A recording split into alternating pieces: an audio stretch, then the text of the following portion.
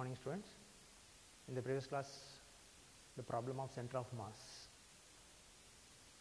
The second problem we stopped at this problem, that is the velocity of three particles of masses 20 grams, 30 grams, 50 grams, or 10I, 10J, 10K. Means one particle is going along the x-axis, second particle along the y-axis, other particle along the z-axis, centimeter per second, and they are moving along the positive x, y, z axis respectively. Find the velocity of center of mass. Masses, the values are given in CG system, and result also we are finding in the CG system only. Velocities are given in center of mass. Mass is given some grams. Gram symbol previously used to use GM, but small g is used. Don't get confused with the acceleration to gravity. It is not acceleration to gravity, it is a gram unit.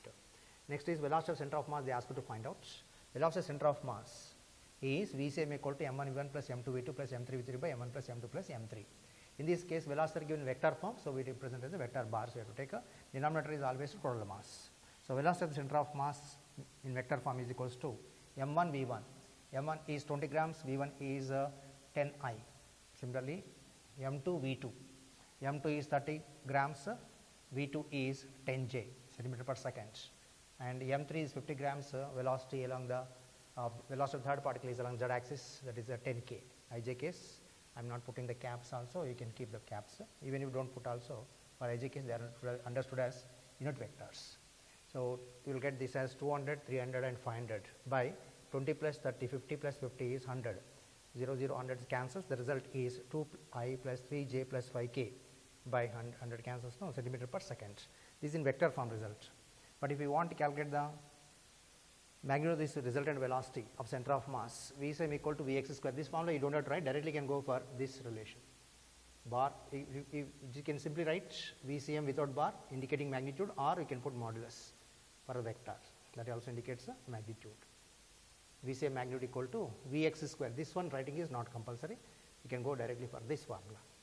X component is 2, Y component is 3, Z component is 5 units of center of mass, velocity of center of mass in CG system. So Vx square plus Vy square plus Vz square means 2 square plus 3 square plus 5 square is a 4 plus 9 plus 25.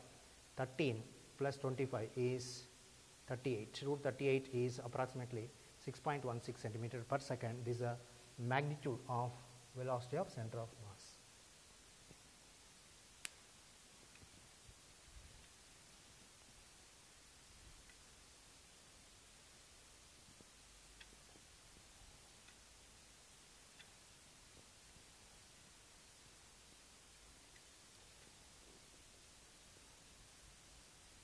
Next, third problem. Problem number 3. Masses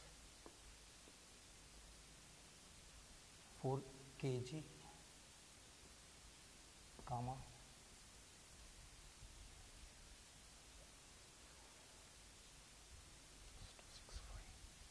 1 kg are separated by 1 meter. Find the location of center of mass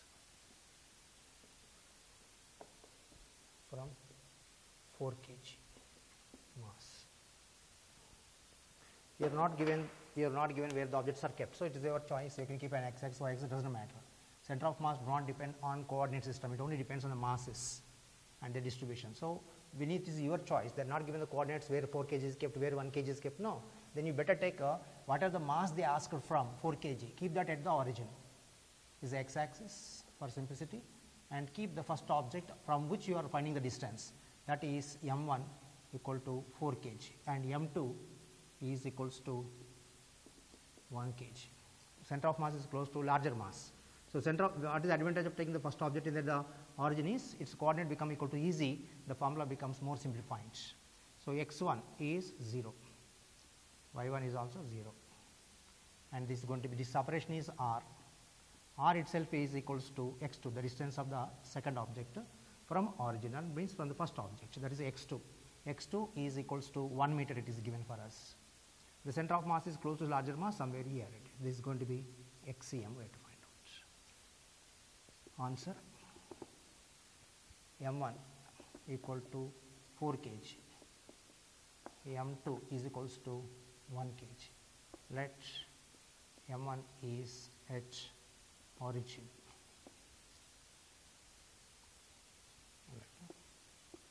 m1 comma m2 are on x axis with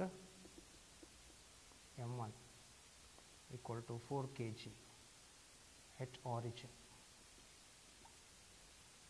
Then x1 becomes equal to 0 and x2 becomes equal to the r separation, that is nothing but equal to distance between the two. x2 equal to r is equals to 1 meter.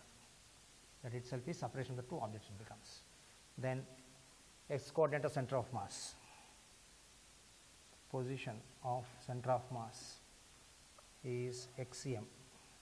From origin only taken, but m1 is at origin.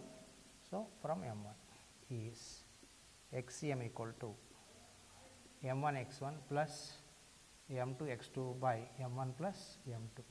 But x1 is 0. Therefore, this becomes equal to m1 is 4 kg into 0 plus m2 is 1 kg into x2 is 1 meter by m1 plus m2 is 4 plus 1, which is equals to 1 by 5 meters. That means xm is equals to 0.2 meters or 20 centimeters from m1. So, this is going to be 0.2 meters. So, remaining how much it will be? This is 1 meter, means remaining will be 0.8 meters. If they ask you from 1 kg, you can also take this as the origin and this one at some distance equal to x2 equal to 1 meter.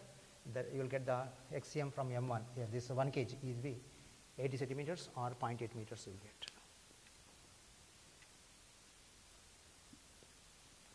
More example problems I will give you as assignment later. And two more points we need to discuss about the center of mass, important for the numericals also. In case if you are lifting any object from the ground, which point of the object you need to consider for the work done? We have taken one object of length L. Where is mass of center of mass of the object located? At its center, geometric center. I am lifting it. When you are lifting it vertically or horizontally, then which point of the object you are lifting you have to consider is the center of mass only. I am lifting this object to some other position. You can lift it vertically, you can lift it horizontally. The height lifted you have to count. So, one bottom end point is lifted by different height, top end is lifted at a different height. So, which point of this object you have to consider for a work done to lift? Work done is equals to change in potential energy equal to mgh, you will get in gravitation. So, which point you have to consider for the work done is nothing but equal to mgh. This h is nothing but equal to height of center of mass, not bottom end, not top end. Lifting any object is equals to lifting its center of mass. So, if you take any extended bodies lifting objects, work done is always considered to the mgh, and height what you are considering is the position of the center of mass from the initial point or from the point where it is lifted. In case if you are taking this rod, cylindrical rod, okay, radius is r, mass is m, this is going to be h1. h1 is equals to radius initially. So, initial potential energy is nothing but equal to mg h1. Later you made it vertical on the ground. What is the work done to make it vertical? It was like this, you made it vertical like this. You can take this, make it vertical like this. So, center of mass is now here. This is nothing but equal to h2. Same mass, center of mass highly lifted up. Top end lifted, bottom lifted, don't take. This is lifted 0 height, this is lifted to the maximum height is equals to L. That is the length of the object, but don't consider that. You have to consider center of mass lifting only. What is the work done is equals to this case potential energy 2 equal to mgh2. Work done is nothing but equal to, in this case, change in potential energy. So, work done is nothing but equal to mgh2 minus mgh1. What is h2 equal to? If it is a symmetrical body, h2 is nothing but equal, total length is L. So, h2 will be equal to L by 2. So, this is going to be L by 2 minus mgh1. h1 is nothing but equal to radius. So, mg taken out common, it becomes equal to radius. Is a work done to make that cylindrical rod vertical on the ground. In case if you are filling the tank, water tank on the ground, what is the work done to lift the water to fill this into the tank? The height is h. Volume, length, breadth, height. You have to consider the volume of this water. For example, water only will be given to you. Density of the water equal to mass by volume. Mass becomes equal to volume of the water into density of the water. Work done is nothing but equal to mgh. But which height you have to consider here is the height of this tank, water tank is h. Then don't take h for this case, you take height of center of mass. Height of center of mass is half of this height is equals to total height by 2. This is the location of center of mass. Even the water is filled up to this level, don't consider this, because here work done for this water is 0, for this work done is maximum. Average height you have to consider, that is nothing but equal to h by 2.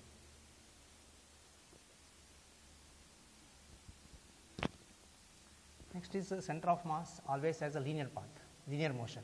In case if you take any rods or irregular object or big object, if you throw it into the air, it is going up and down. It's going up and down, and it may be spinning or rotating at different axes about different points. But one point in the object, when I am throwing the object upwards, the object may rotate or spin.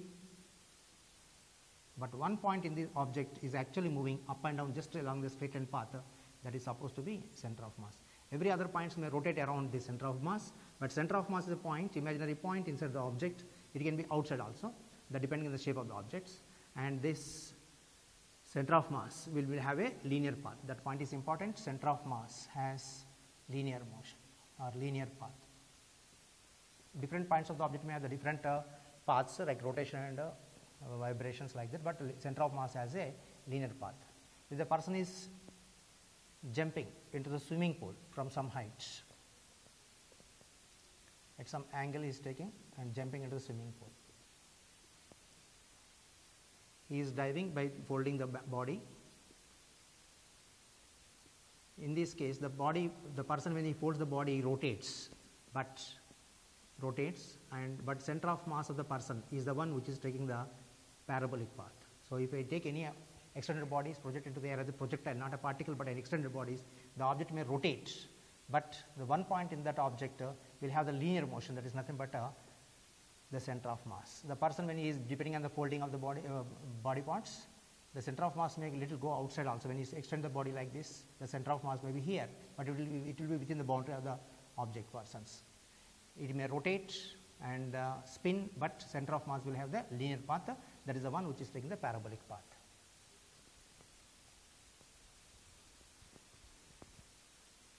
Okay, we'll stop the problems related to center of mass. Next we discuss rotational motion and rotational dynamics together. And types of motions, we have different type of the motions. Precession, we'll discuss that at the end.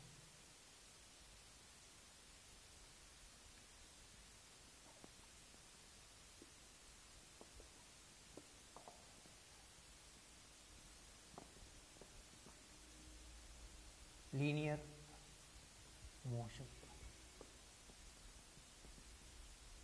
circular motion.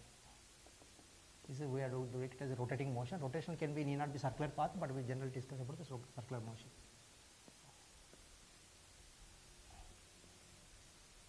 Circular motion, elliptical motion also there, but I am not going to discuss that. Simple harmonic motion.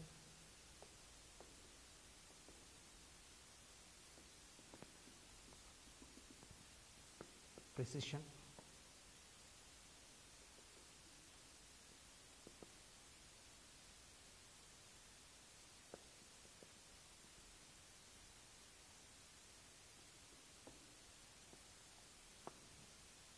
linear motion.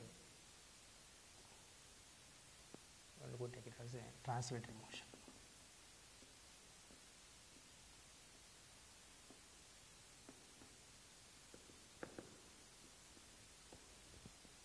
What is translatory motion is? Linear means a straight line path, of course, or just not rotating or vibrating. And vibrational motion also we can take vibrational motion related to the simple harmonic motion. In the linear motion, how the objects move, or we take it as a translatory motion.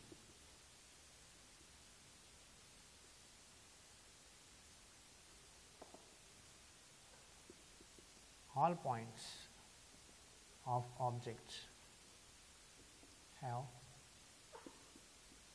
same velocity. Careful with this velocity. Velocity has both magnitude and direction, means it has the same magnitude and same direction, it means. For example, if I take the rods moving like this, so velocity is v. Whatever the every other particles are in the object, all of them are having the same velocities. And one more motion we will discuss is rolling motion. At the end of this topic, we will get this rolling motion.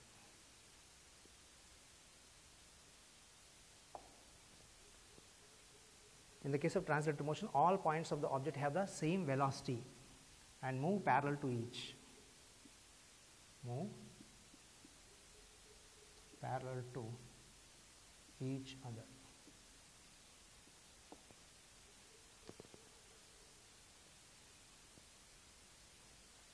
All points of object have same velocity and move parallel to each other. That is related to translatory motion. If the bus is moving with some velocity of 40 km/h, every object in the bus are also moving the same velocity. Every point on the bus also having the same velocity in the same direction, also parallel to each other. That is related to translatory motion. Next is rotational motion. In the case of the rotational motion, part of that rotational motion we discuss is circular motion. Circular motion is one kind of the rotational motions. What happens in the case of the rotational motion?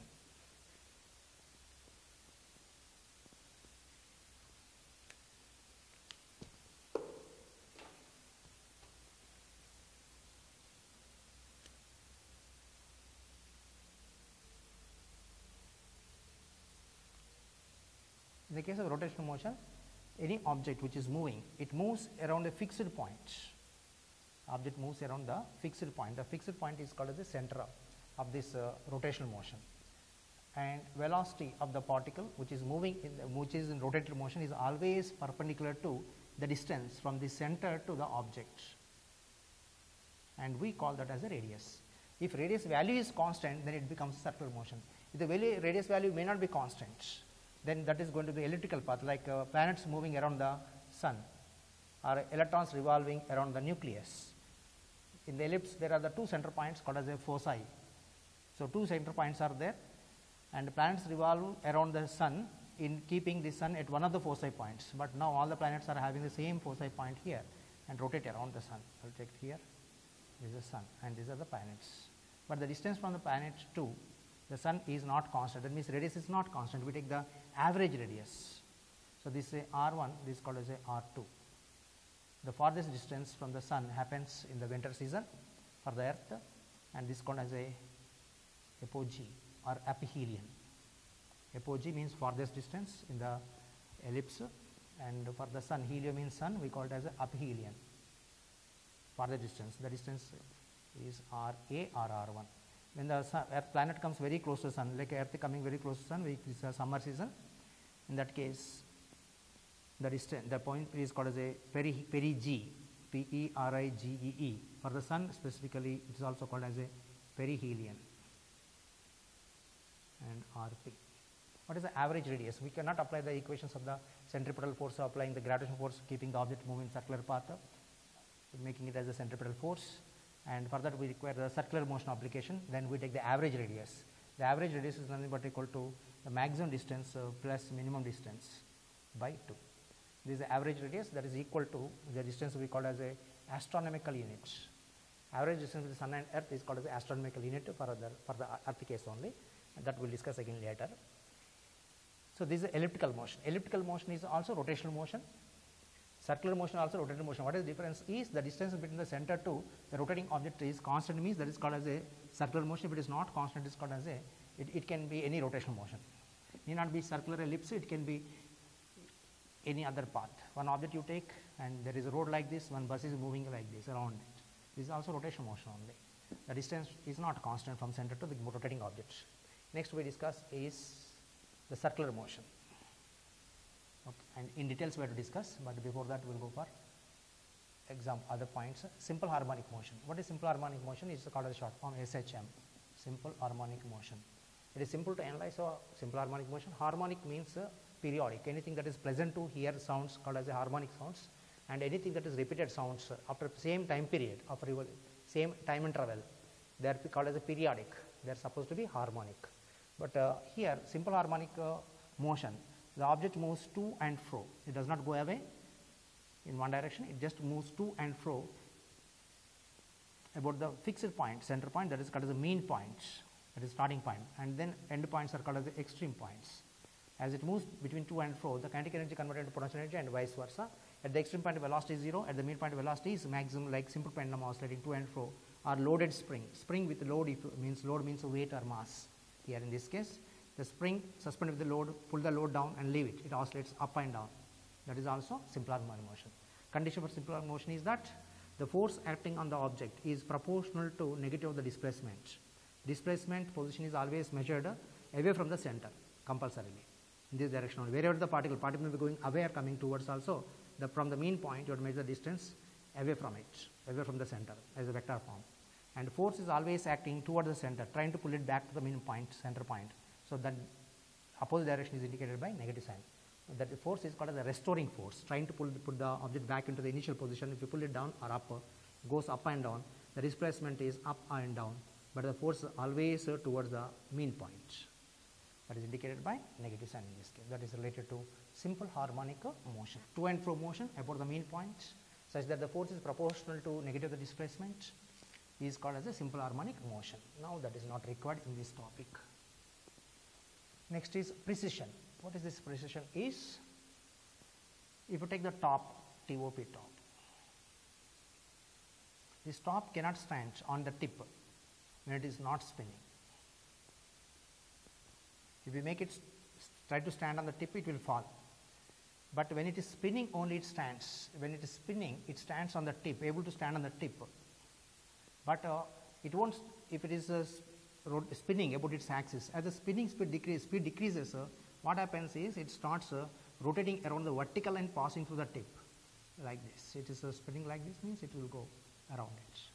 The top spins and rotates about this vertical axis. This vertical axis passing through the tip. This rotation, the spinning top rotating about the vertical axis passing through the tip, fixed tip, that point, this line is fixed. This is called as a precision. Precision is nothing but pradakshina, just like pradakshina, it is rotating around it. But spinning about its own axis also, and again rotating like this. If this speed of spinning decreases, the rotation speed increases. That is due to the reason called as a conservation of angular momentum. We are going to discuss at the end of this topic. One thing.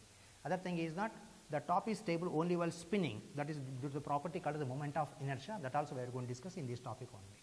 This is precision. Precision, there are two types of precision spellings. You have to be careful. You have to, if you take a PRECISION, the precision, this is nothing but related to the accuracy. That is related to the least count of the instruments, like a screw gauge, vernier calipers. Less is the least count, we say more precision of the instrument. That precision related to the accuracy of the instruments or readings taken. PRECISION. This is a PRECESSION. Precision is related to the rotational motion. We are going to discuss this precision.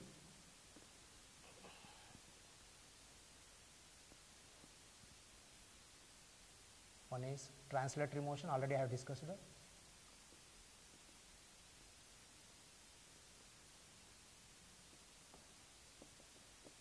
Next we discuss is circular motion and rotational motion. Now discussing is precision.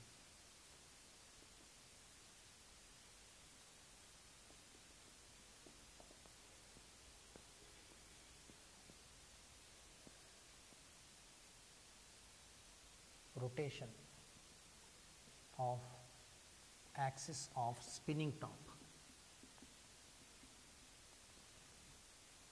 around the vertical line, or it is also we can call it as a vertical axis, passing through the tip.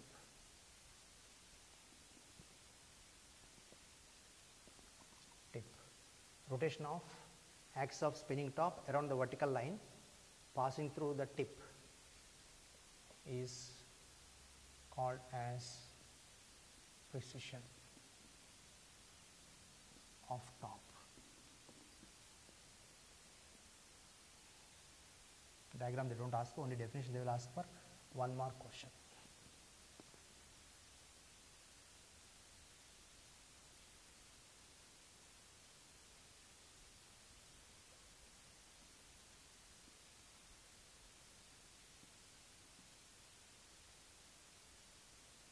I will show the experiment related to the precision later.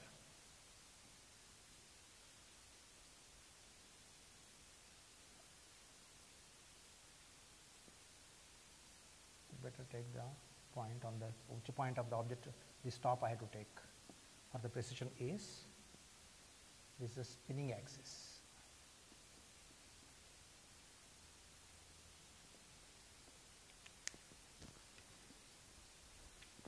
This is center of mass of the top we will take. This is center of mass. Every point, instead of taking every point spins, but you better take a center of mass. Center of mass is having the precision around the vertical axis. This is a tip. This is a vertical line or axis through tip. This is a tip of the top. So it will be spinning and rotating around this axis. This is called as a precision path. Diagram they don't ask. Vertical line through the tip of the top.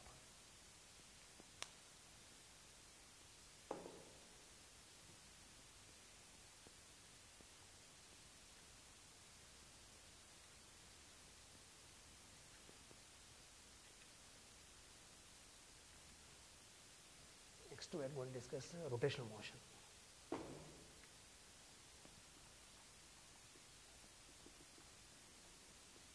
In this rotational motion, object moves around the fixed point called as a center of the path and imaginary line passing through this center point. So if you take the circular motion for example, the object is moving around this fixed point.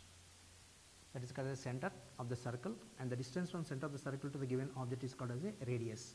Radius always we take it as a vector, and it is always directed away from center, compulsorily away from center, and the velocity is along a tangent to the circular path, and tangent is always perpendicular to radius, and it is rotating around this axis.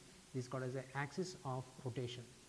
What is axis? Is imaginary line passing through the center of the circle and perpendicular to the plane of rotation. Plane of rotation. If the object is rotating on this board, for example, the center will be here. The radius is like this. Velocity is in the direction vector, and at any point, instantaneous velocity will take along the tangent. And axis is the line, imaginary line passing through the center and perpendicular to the plane of rotation. Plane is the surface. On this surface, the object is rotating. So the axis is like this. This is called as the axis. Axis is the imaginary line passing through the center of the circle and perpendicular to the plane of rotation. We are going to discuss now in this rotational motion, circular motion.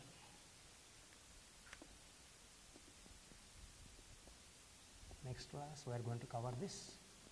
Up to now the time is up for this session.